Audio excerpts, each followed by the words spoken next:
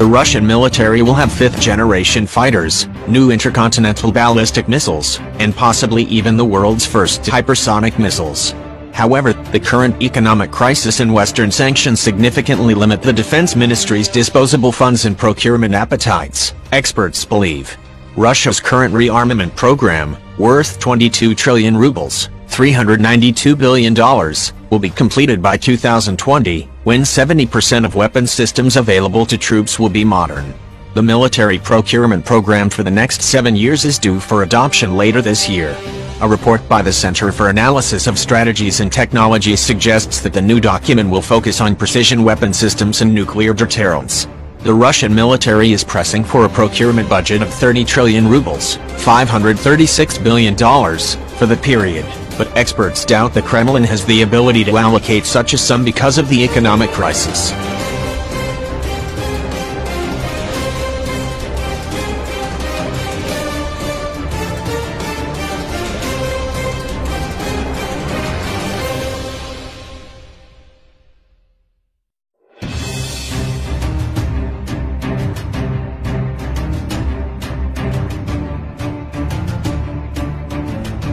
New aircraft. Andrei Frolov, editor-in-chief of Export-Vorazheny, Arms Export magazine, predicts that some of the current program's procurement targets will be included in the plans, particularly the Sukhoi Tu-50 fifth-generation fighter jet.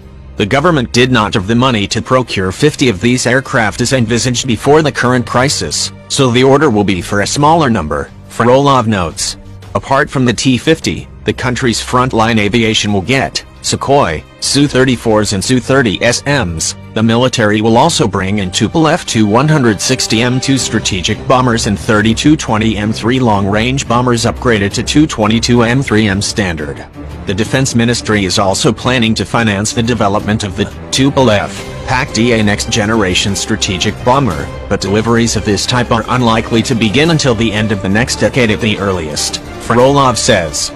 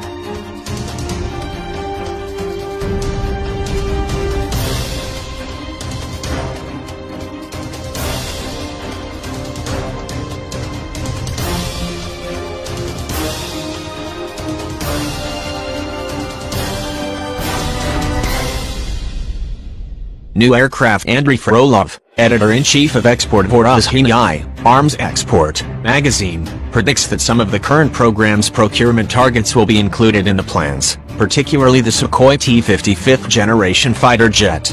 The government did not have the money to procure 50 of these aircraft as envisaged before the current crisis, so the order will be for a smaller number, Frolov notes. Apart from the T-50, the country's frontline aviation will get Sukhoi, Su-34s and Su-30SMs. The military will also bring in Tupolev Tu-160M2 strategic bombers and 3220M3 long-range bombers upgraded to Tu-22M3M standard. The Defense Ministry is also planning to finance the development of the Tupolev PAK-DA next-generation strategic bomber, but deliveries of this type are unlikely to begin until the end of the next decade at the earliest, Frolov says.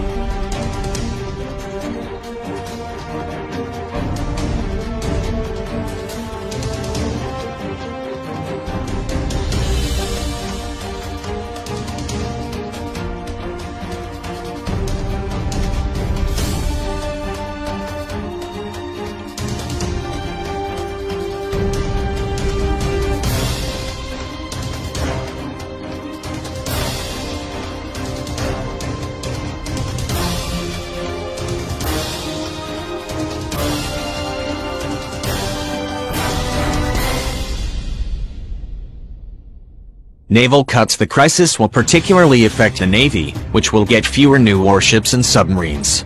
Dmitry Lidovkin, a military analyst with Izvestia, says the military has to prioritize its procurement targets, so no new warships will be introduced in foreseeable future. Most likely, Russia will have to abandon the Project 23,560-liter class destroyer program and postpone until the 2030s construction of the Storm, Project 23,000E, aircraft carrier, which is expected to carry around 90 fighters, including the naval version of the fifth-generation fighter, Lidovkin says. He adds that this year the Russian Navy will receive several warships and Project 955 Bory-class submarines that have already been built.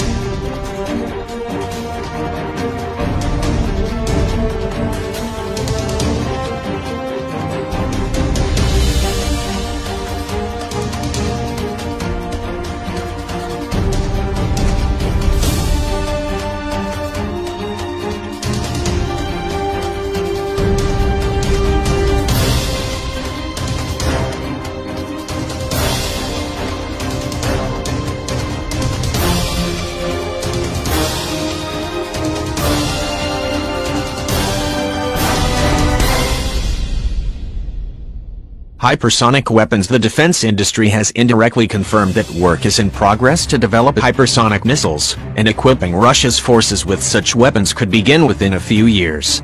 A report on the Defense Ministry's website reads that the arms program for 2018 to 2025 calls for completion of the development and delivery to troops of fundamentally new hypersonic weapon systems, intelligent robotic systems, weapons utilizing new physical principles, and a number of next-generation conventional weapon systems and military equipment.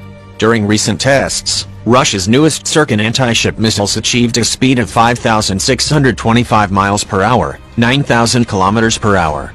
However, neither TASS news agency, which broke the story, nor the Defense Ministry has disclosed any details. In fact, there has been no official confirmation of the sensational news. Experts say that if the report is accurate, that Sirkin will become the first missile to have broken the sound barrier.